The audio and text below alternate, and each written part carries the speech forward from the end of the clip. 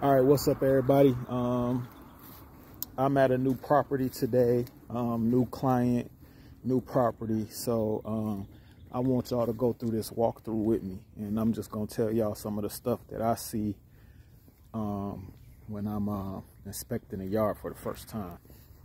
So this is the front of the property. I'm looking at the property lines, which you can clearly see. Watching out for the water meters. I'm gonna have to pull these little flags up because they got the little metal things that will eat up they'll wrap around your mower and just cause a mess. I'm still checking if the ground is wet, which is it's safe enough to put my mowers on.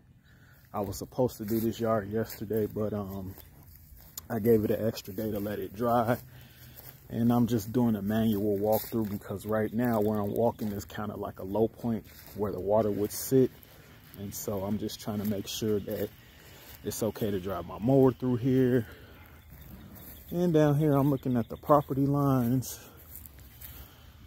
This is like a corner lot, so it wraps around, and I'm just looking at where the fence ends, which would be the end of their property. So like right here, that's the end of their property line. Going back that way, it's not too bad. I'm just gonna have to blow a couple of leaves, some crap back into the yard before I start cutting up. A little concerned about the edging because it's still kind of wet, but it's nothing major. Then I'm checking the accessibility to the backyard.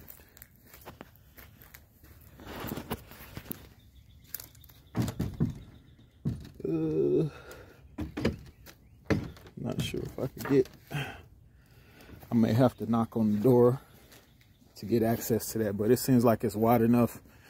I could get my 48 back there. So give me 1 second. I'm gonna shout out to the customer.